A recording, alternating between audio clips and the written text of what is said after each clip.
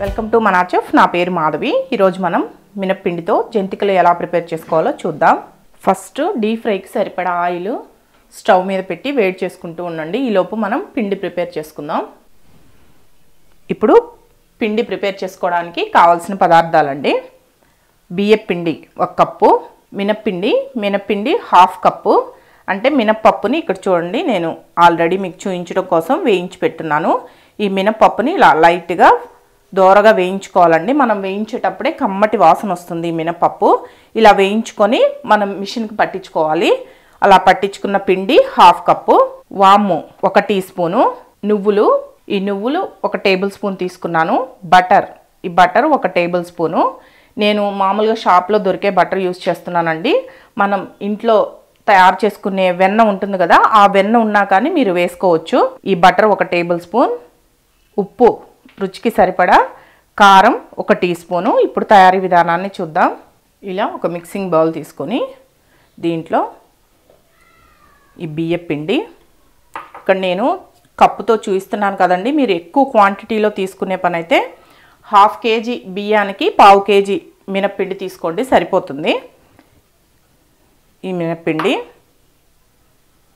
నువ్వులు,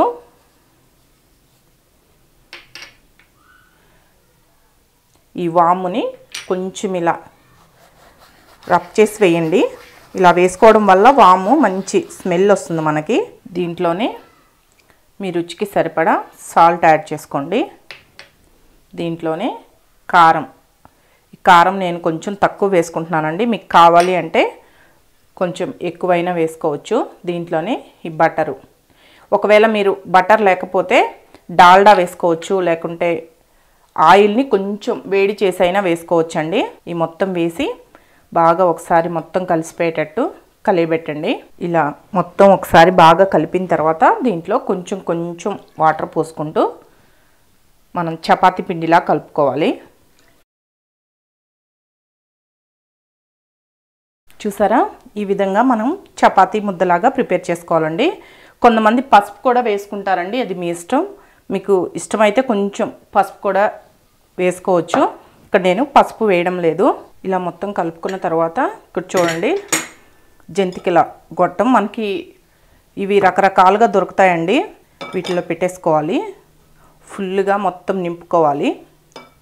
జంతికల గొట్టాలు రకరకాలుగా ఉంటాయి, మనకి మార్కెట్లో రకరకాలుగా దొరుకుతాయి. ఈ విధంగా ఫుల్గా పెట్టుకొని క్లోజ్ చేసుకోండి.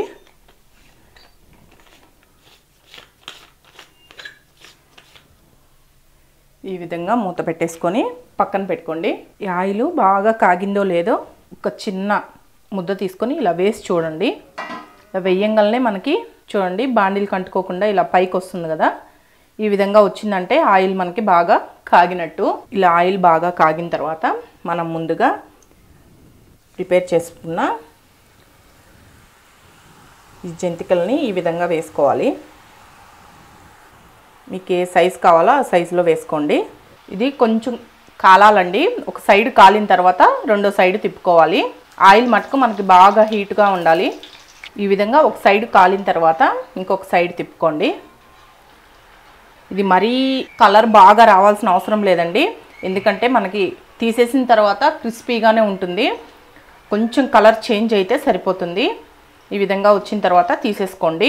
మరీ ఎక్కువ కాలింది అంటే మనం తీసిన తర్వాత కూడా కలర్ కొంచెం చేంజ్ అవుతుంది, మాడినట్టు స్మెల్ వస్తుంది. కాబట్టి కొంచెం లైట్గా వస్తే సరిపోతుంది. ఈ కలర్ కొంచెం లైట్గా ఉండాలి.